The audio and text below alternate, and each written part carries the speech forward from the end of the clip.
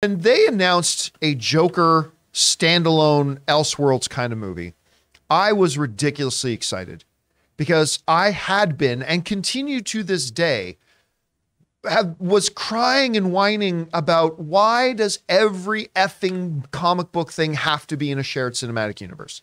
Remember when they made comic book movies that were just stories about unique heroes that were unique in their world that they lived in? Remember standalone movies? Some of the greatest films of all time are standalone movies. And the comic books themselves do standalone stories. Why can't comic book movies? It's not either or, it's both and. Why can't we have a great cinematic universe and why can't we have some standalone stories?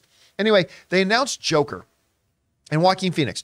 And a lot of people, I mean, they'll deny it today, but I remember a lot of people, this is stupid. Nobody cares about a Joker movie without Batman. You can't have it without Batman. Then nobody's going to care. Blah, blah, blah, blah, blah. I was super excited about it because it was finally a comic book company doing a movie that was going to be a standalone, isolated thing. I thought it was great. And sure enough, the movie did terrific. Now, they've got a sequel coming out that was something we never thought they would do. But when that movie makes $1 billion, you think about making a sequel. And then they really rocked the boat when they announced that Lady Gaga was going to be coming in to play Harley Quinn. Well, we often talk about the tangibilization of stuff. Well, here's it. The movie's now shot. It's done. Now, it still has post-production to go through and all that kind of stuff, but Todd Phillips got on social media to announce that the photography of the film is now wrapped. And it's in the can. And also, they released a very interesting image that I don't know if others have seen it so far, but I have not, which is Lady Gaga as Harley Quinn. And I don't know about you. I mean, this is not the same kind of image we would have in our heads of, like, say, Margot Robbie's Harley Quinn or of the animated show's Harley Quinn.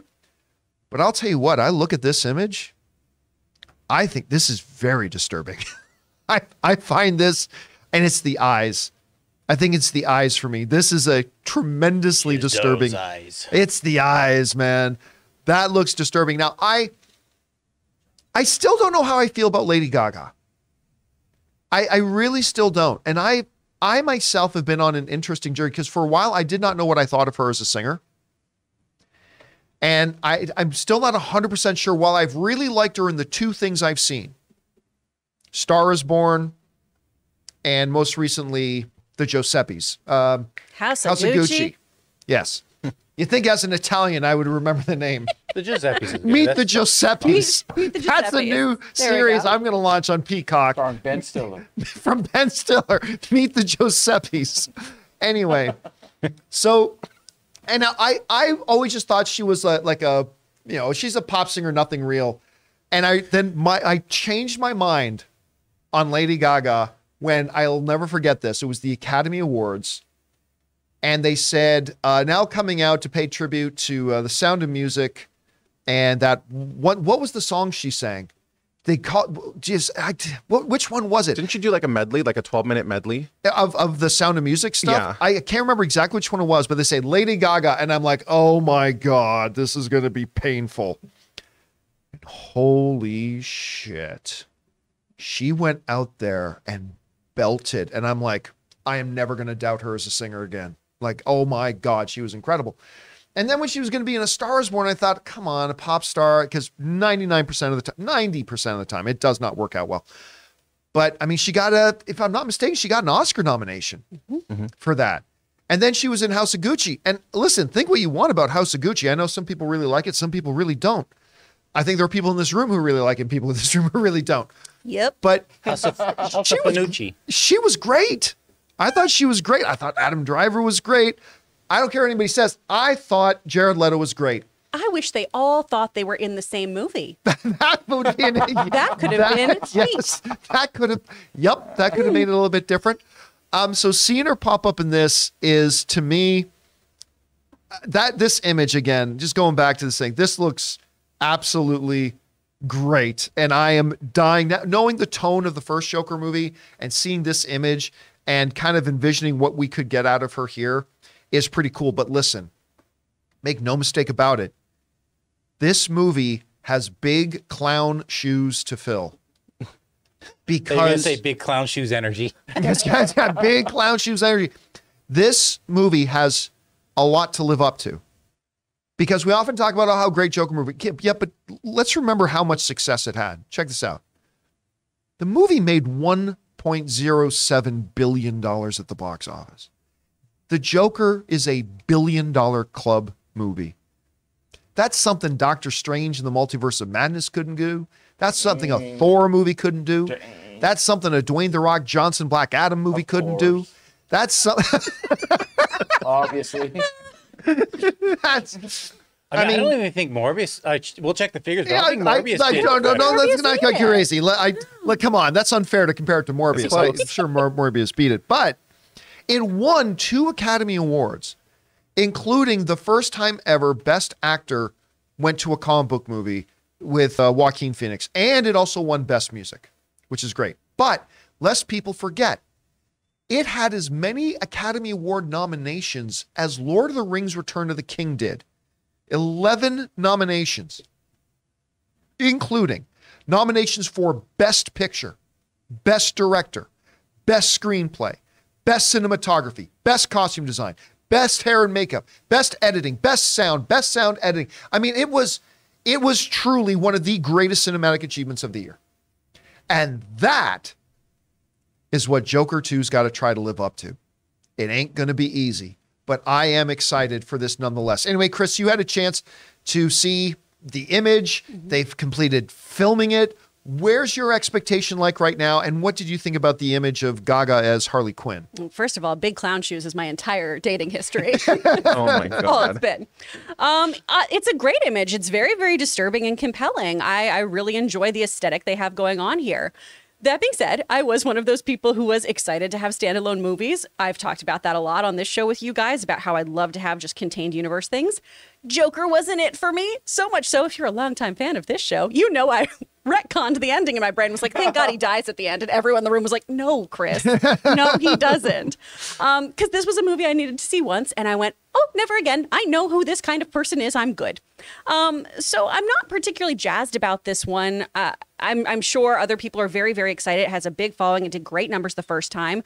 Lady Gaga is a tremendous performer. She's a great singer. She does incredible work live. She was so good on American Horror Story. She was incredible in A Star Is Born. I am not a big fan of her in House of Gucci. And I got more and more turned off the more I'd listened to her talk about her approach in that film of just some of her acting tactics and things. And, you know, that was part of just because I was going at the time to all those SAG nomination screenings and everything. And by the way, I love this image too. This image it's a great one. Like, these stills are really great and compelling. I wish that I was truly compelled to see this. I still will, because that's my job. But you know, I'm not super thrilled about this. But maybe it'll turn around for me. Maybe I'll see this movie and it'll totally blow back my head. This kind of just looks like Sid and Nancy. A little bit. And it should have a little bit of a Sid and Nancy feel to it, right?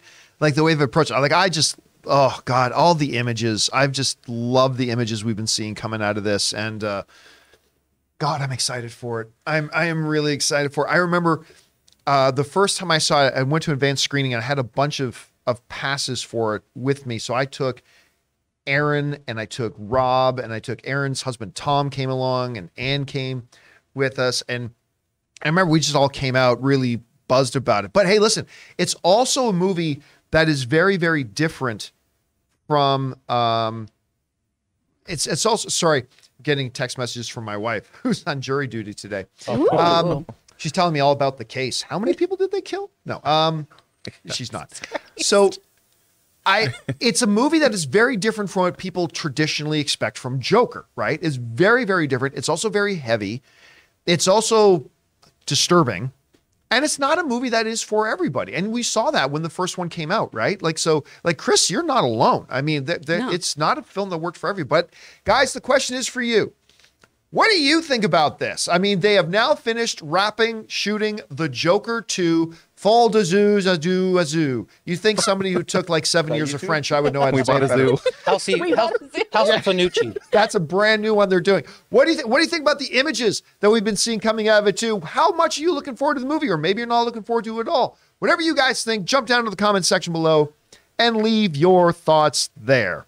We want to take a second to thank a sponsor of today's video, HelloFresh. With HelloFresh, you get farm-fresh, pre-portioned ingredients and seasonal recipes delivered right to your doorstep. Skip the trips to the grocery store and count on HelloFresh to make home cooking easy, fun, and affordable. And that's why it's America's #1 meal kit. And there's no worries if you're not a pro in the kitchen. HelloFresh's foolproof recipes arrive pre-portioned and easy to prepare in just a few steps. You'll be feeling like Gordon frickin' Ramsay in no time. And guys, look, we're always looking for more ways to save money. HelloFresh is cheaper than grocery shopping and 25% cheaper than takeout. I've told you guys before, Ann and I love using HelloFresh. Not only is it really easy to put together fantastic looking and tasting meals, but it's also a lot of fun, and you get this really great sense of accomplishment when you're looking at this prepared dish that you've made with your own hands. So go to HelloFresh.com/Campea50 and use the code Campea50 for 50% off, plus your first box ships free. That's HelloFresh.com/Campea50 and using the promo code Campea50 for 50% off your first box ships free. HelloFresh,